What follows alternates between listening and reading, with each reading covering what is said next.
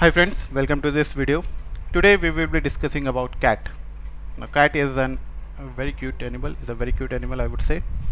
But that's not the cat we are talking about. We are talking about a command called cat, which is a short form for concatenate. You can check the documentation by doing man cat and you can see all the options here. We will be discussing about these options in this video right now. So let's start by creating a file with cat. So we are going to use the command. Now as we are going to write a file, we can just do cat file.txt. This is used to display a file, but we are going to create a file, so we can just do cat and the file.txt, and you can see it will just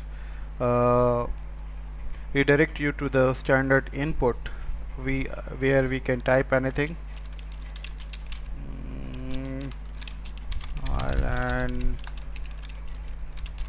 create this,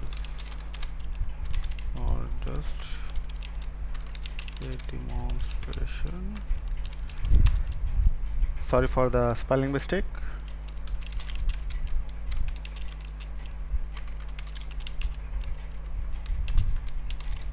So as I wrote here, you can exit using Control D, and if I check here, I have a file here. You can redirect it, the output of this file into the screen using just cat file.txt, and you can see I have the output here. The reason being it is displayed like this is because I haven't given a new line after the last line. So the terminal output is the terminal prompt is being displayed just after the command. Now I have let me create one more file, cat file.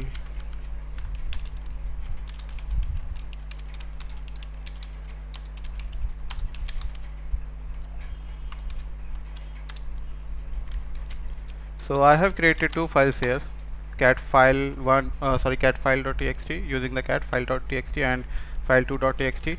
I can display I can concatenate, I would say, both the file using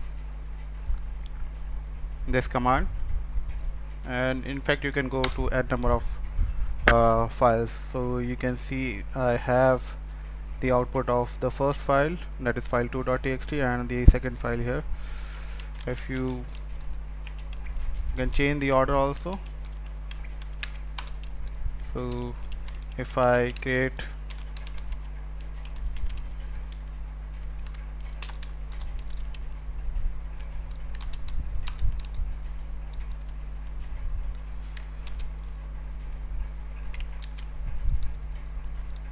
let me clear it. So I have created one more file, and I can just do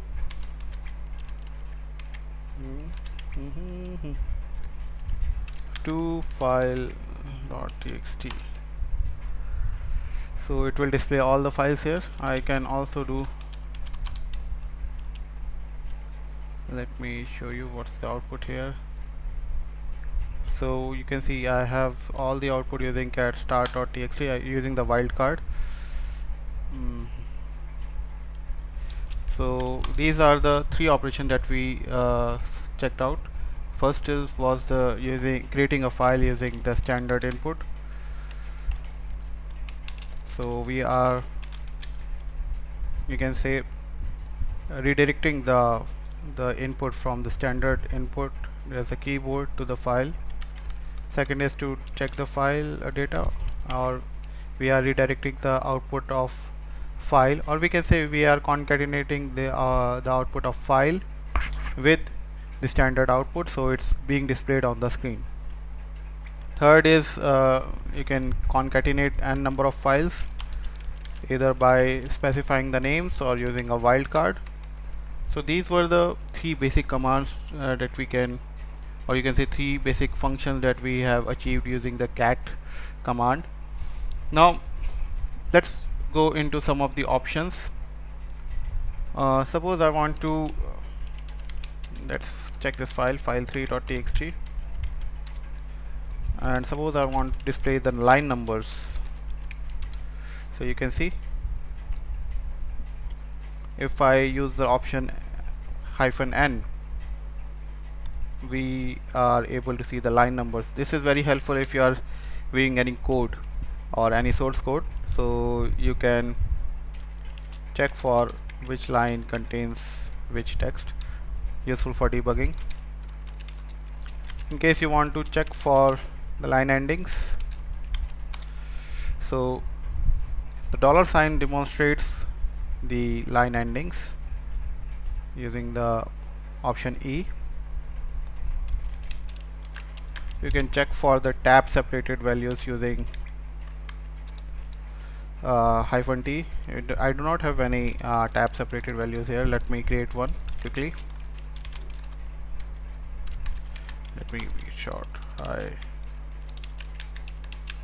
So I have created a tab separated file here. So using the option T,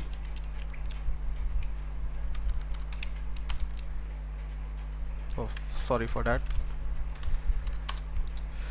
See, it's displaying this because of the tab here. Two tabs here which I have given here. These are the two tabs, and one again two tabs here. So it's displaying this the exponential sign and the capital I to demonstrate a tab here.